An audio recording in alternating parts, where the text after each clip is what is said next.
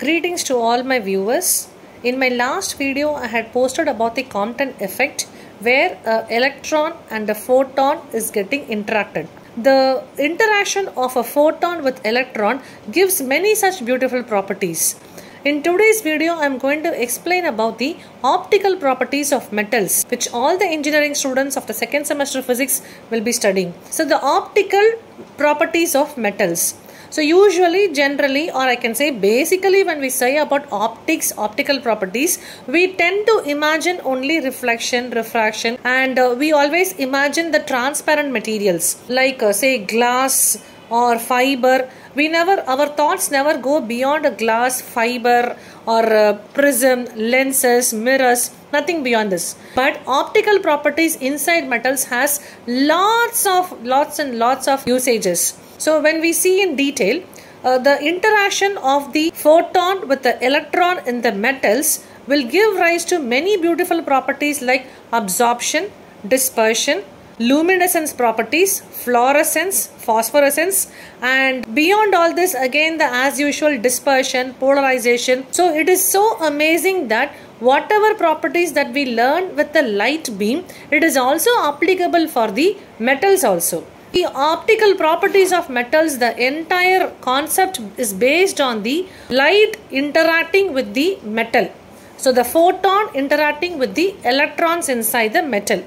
That is one of the basic property. So when we go in detail, we can see that this luminescence, for example, we know it is nothing but the emission of light rays. This properties of optical properties of metals has lots of usages, as I told earlier. When we talk about the optical properties of metals, the important property is that we need to know about what is a trap and a color center.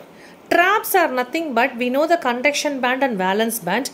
Traps are the energy level between both the conduction band and valence band, which will trap or capture one charge carrier. It can capture an electron or a hole.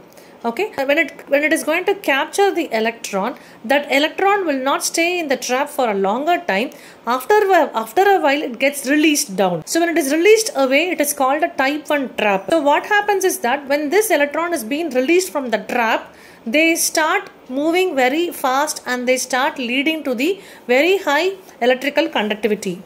Rather, the other side, if the electron that is captured in the trap is not going to be released on time and it is completely trapped permanently, then the electrical conductivity of the metal will start decreasing. In this way, the optical nature of the material can be analyzed further. And there is also called something like color centers. So when the electron is being trapped by the negative ion vacancy and positive ion vacancy, we have something called color centers generated. It is very fascinating to know that the sodium chloride crystal or the potassium chloride crystals, they are transparent in nature. But people have analyzed that what all the artificial methods we can induce to make it colored. For example, these transparent crystals, when a visible light falls on a sodium chloride, pure sodium chloride crystal, there is no emission of light. In beaches like Thiruvanmiyur and ECR, in the night time, the sea waves near the seashore, there were some blue color formation on the sea waves. That was because of the blue algae present in the sea waves, which were bioluminescent in nature. It was as such emitting some light properties. Light is always very fascinating when we keep listening to it more and more.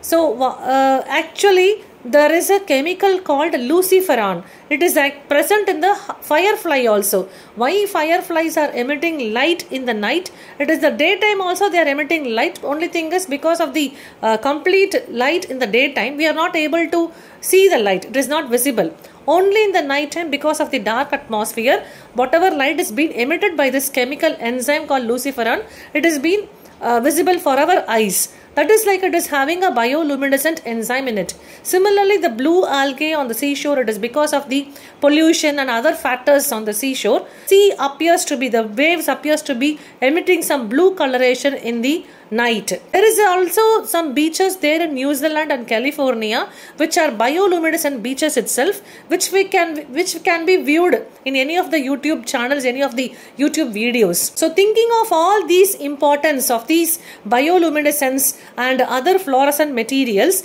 we can study about the optical properties of metals in detail, which will be shared in my next videos.